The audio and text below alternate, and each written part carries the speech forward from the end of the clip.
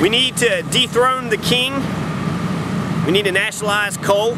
There is an energy reduction bill in Frankfurt that got voted down. What the energy reduction bill was going to do is, over a certain period of time, a percentage of our energy would have to come from other resources besides coal, oil, and nuclear. And it was only like 10%. It was pretty reasonable. But Frankfurt said no because the coal industry owns Frankfurt. All coal ash dumps don't need to be wet. They need to be completely dried out. We don't need any more sludge ponds. The coal ash dumps need to be sealed with a double liner of clay underneath so that there are no toxins seeping into the earth. There needs to be groundwater monitoring so that way if there are toxins being spilled into the earth, they would be able to detect it and stop it before it gets out of control.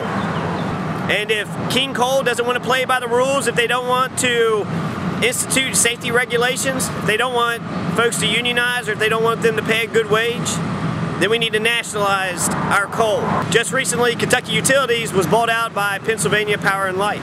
And that went from a German CEO, E.ON. E.ON was a German company, so first we were making the Germans rich, now we're making the Pennsylvanians rich.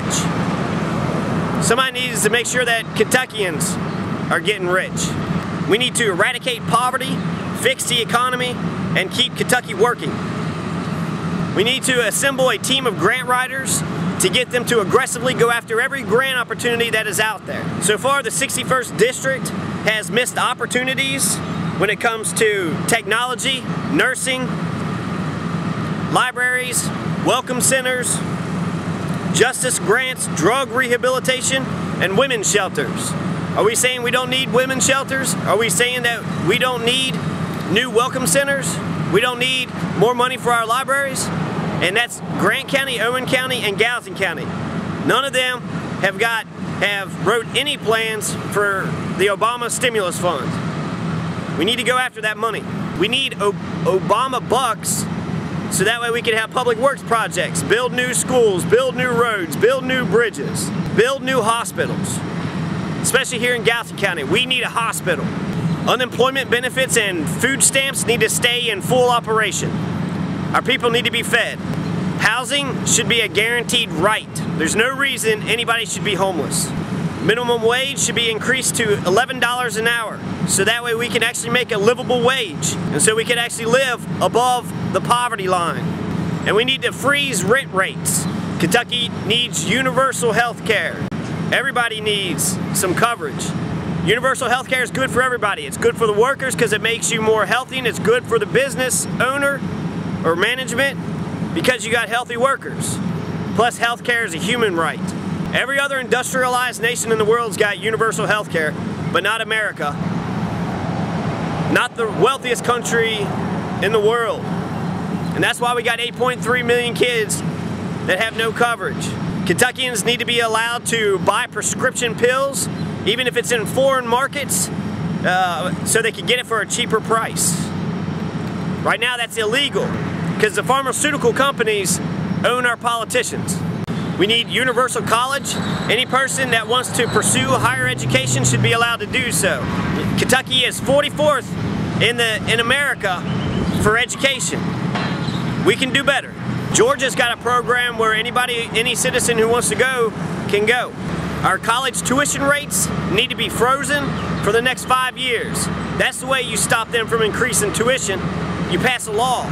The Kentucky Rebels. We need to increase our revenue. We need to make more money for Kentucky. And I got an idea. Now, most people are afraid of new ideas, but this idea would bring a professional sports team into Kentucky and make it the people's team. So say the NBA brought a team in, we'd call it the Kentucky Rebels, and that team, we could vote on the head coach and we could vote on the starting 5 players. That would increase voter turnout, that would make people more interested in government and politics, and it would make us money. And it would give our UK Wildcats and our U of L Cardinals a place where they can work after college so they can stay home and make a career here in the Bluegrass State. I mean, Boone County owns golf courses. Why not invest in a sport that everybody's interested in? And we need to legalize marijuana. Gatewood Galbraith If Kentucky legalized marijuana, the state of Kentucky overall would make $1 trillion. 1 acre, we would make $1.3 million for 1 acre. So one farmer could make $1 million in a year's time. Kentucky would go from being one of the poorest states in the country to one of the richest states. We'd go from poor to wealthy. We'd go from not having enough to having way too much. If we're progressive enough to legalize marijuana, California's doing it. California's going to make all that money that Kentucky would have made if we did it first.